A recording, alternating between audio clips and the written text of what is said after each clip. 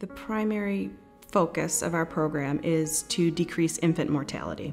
So women in the inner city were having babies low birth weight, they were premature, they were dying in utero, and there were multiple things that were contributing to that. So our goal with this program is to address as many of those issues that moms face that are contributing to that infant mortality.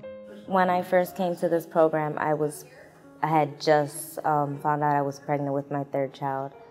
I immediately got a lot of anxiety and depression. I was, I'll say, a non-traditional mom. I was older in age. I had never thought I was going to have a child, and I didn't know what to do. We did a needs assessment and looked at what was happening in the community, where there was a lack of services. Our program is extremely unique in terms of providing all services in one space. The pregnancy education classes, the mental health and psychiatry services, the care management, the educational vocational programming, wellness support groups, it's all in one space. And then what kicks it up a notch is that we also provide the transportation to and from the appointments and also childcare. Those are two huge barriers to moms getting the help and support that they need. In order to be in the program, a mom has to have a child under the age of 2 and or be pregnant.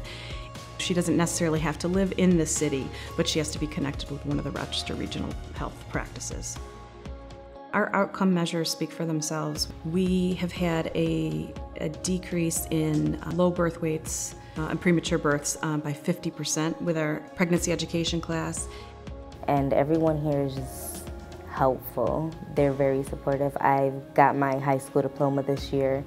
And it helped me to really set my goals and then complete them. And I ended up getting back in school, and that's how I won the National Healthy Start Association Legacy Award. I think if this program didn't exist, those moms, they wouldn't have a voice. They would just get lost in the chaos of the world. I gained confidence in myself, and I learned that my voice matters through this program. I love this place. I know that I am where I am because I found this program. I feel that I am more confident in myself. There's a lot of success for me in the future.